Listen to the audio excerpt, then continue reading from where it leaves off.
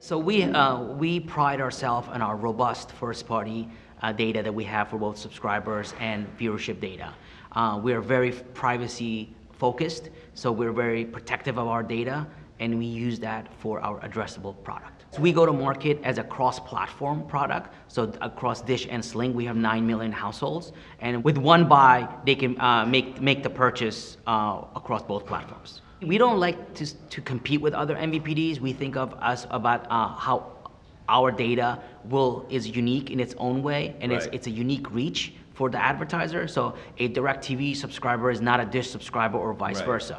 So we are one of the two platforms that is national. So we have access to all 210 DMAs. All of our advertisers can buy media on our platform, and post-campaign, we share the post-campaign results, the ad exposure, with the measurement company of their choice. So Nielsen helps us with DAR measurement. ComScore does our addressable measurement. Right. And then we also work with Experian, LiveRamp, Data Plus Math, Axiom, Polk for the post-campaign measurement. I mean, honestly, in the privacy-sensitive world that we have here, we're in a very good place because we have that direct relationship with the consumer, Right. and we are very focused even before all the CCPA was put in place. We are very protective of our data, and we will always launch products with that focus in mind.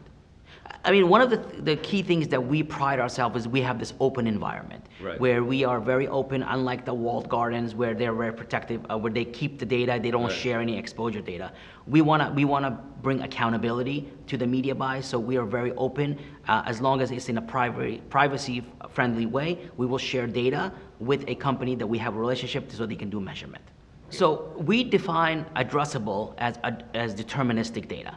That's when you are able to target a specific household because you have the right information, versus others in the marketplace that may use a device graph or IP address or email address, which is not deterministic. We have the first name, last name, street address of our consumers, so we're able to match them to other data sets. So we know one-to-one from a targeting perspective, this is the right household, and this is the household that gets that specific ad because that's the audience our advertiser is looking for.